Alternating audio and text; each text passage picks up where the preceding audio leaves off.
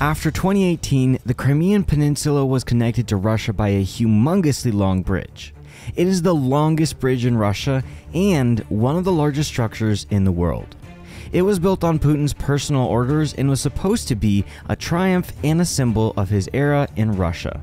But no matter how much you admire this undeniably great engineering structure, Ukraine plans to destroy it, and they have their reasons.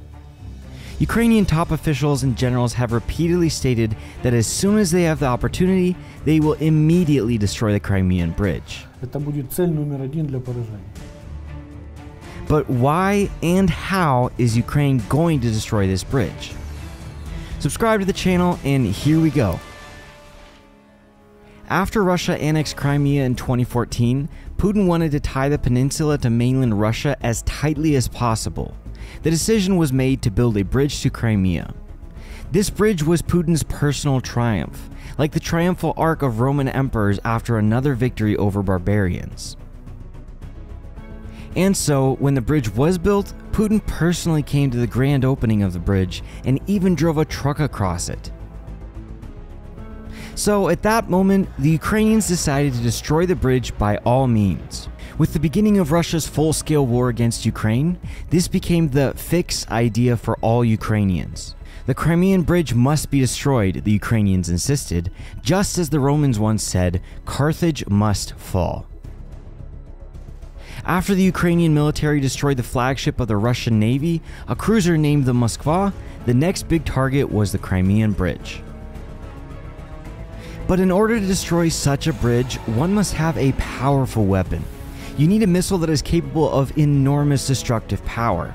Ukraine does not have such a weapon right now, but they expect such weapons to be supplied by Western allies soon.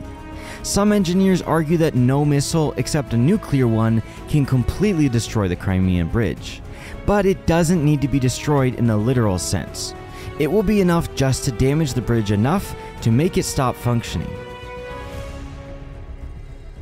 Ukrainian intelligence recently obtained engineering documentation of the Crimean Bridge. This will allow the Ukrainians to figure out where to launch a missile strike so as to guarantee that the bridge will be disabled. And it seems that such a weak spot on the Crimean Bridge is somewhere in the area of the Iron Arches. All that remains is to get the right missiles to strike.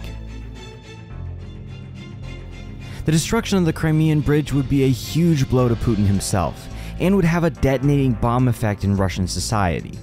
It would be a blow to Putin's credibility and greatly undermine the spirit of the Russian army. But this is not the main reason why the bridge must be destroyed.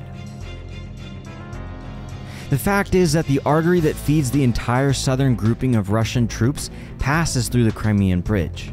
It is this grouping that has occupied the southern regions of Ukraine, as you can see on the map.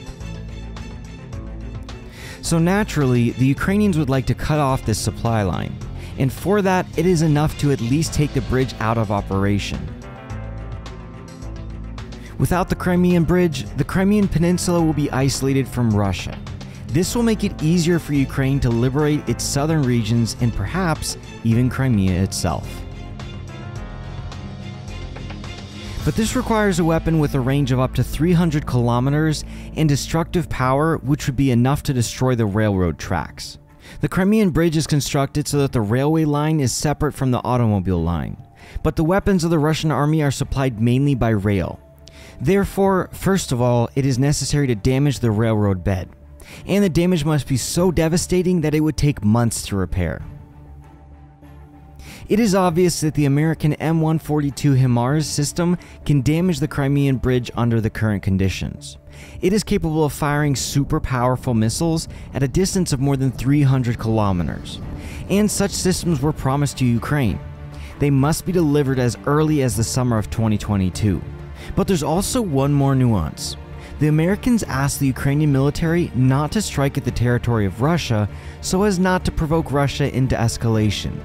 And then we have the question, what territory is the Crimean Bridge on? On one side, it's adjacent to Russian territory, and on the other side, it's connected to Crimea. And Crimea is recognized by the Western community as Ukrainian territory. Well, we'll just have to wait and see if the Ukrainian military can implement their plan. Do you think that the Ukrainian military will be able to achieve this goal? And what might be Putin's reaction to the destruction of the Crimean Bridge? Leave your comments in the section below and we would love to read them.